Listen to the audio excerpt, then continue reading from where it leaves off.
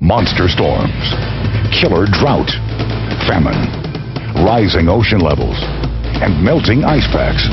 Is mankind about to destroy itself? Or are the facts being buried by bad science? Tonight, a KUSI News special report. Global warming, the other side. And now, your host, Sean Coleman. Thank you and good evening, and we're really glad you joined us tonight. You know, it's hard to distinguish between what's true and what's not.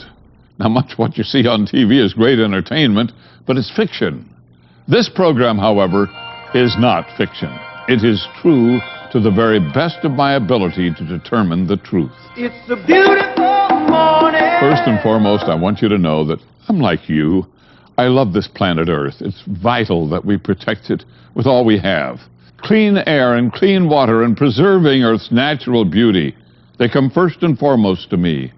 And I also want you to know that this telecast is not about a political point of view. Here's what it is about: scientific truth. And here's the truth as I know it to be. Our carbon footprints are not creating any significant global warming. The global warming frenzy is based on a myth, a scientific hypothesis that has gone bad. Now, I'm asking you to open up your mind for the balance of this hour to give a fair hearing to the other side of the debate. The issue is extremely important right now because, first, the Environmental Protection Agency has now classified carbon dioxide a pollutant and a health hazard. This ruling will lead to major new taxes and fees on everything from heating and air conditioning our homes and workplaces, to the price of food at the supermarket, to the cost of gas for our cars. The EPA ruling may have a major impact on your way of life.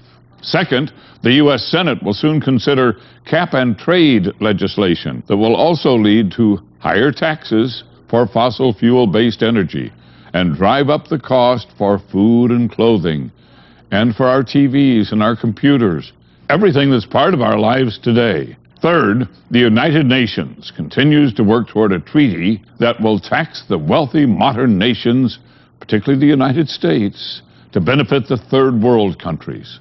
President Obama has pledged $200 billion of our tax dollars to that cause. Greenhouse gases and our carbon footprints have become a key issue with our government at the same time that the science behind the concept is crumbling. So let me try to make it clear.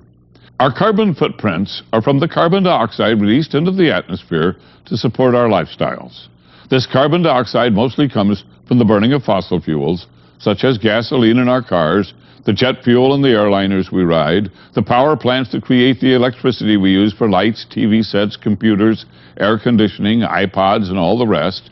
Well, the theory is that this carbon dioxide is a greenhouse gas, and as it builds up in the atmosphere and interacts with water vapor, it produces runaway global warming. The entire global warming frenzy is based on that scientific hypothesis, but the theory is being proven wrong every day. It is invalid. It has turned out to be bad science. So let me explain why it's bad science.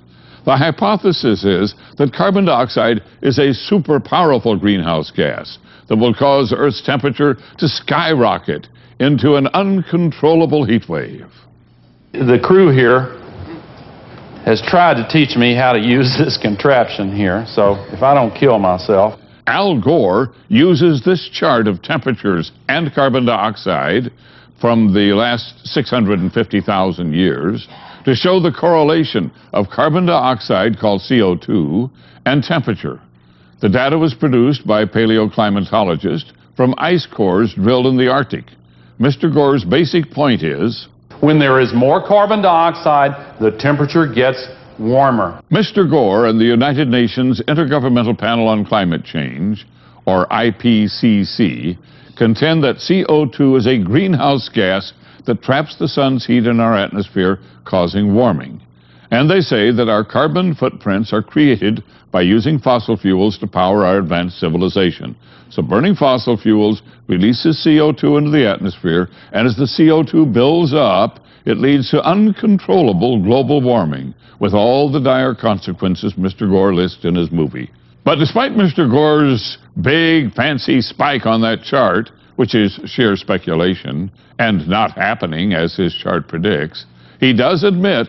And the relationship is actually very complicated. And would have to be, because despite that impressive chart that requires a lift to climb, carbon dioxide is only a tiny trace gas in the atmosphere, and it would require a very complicated process for it to have much impact on our temperatures.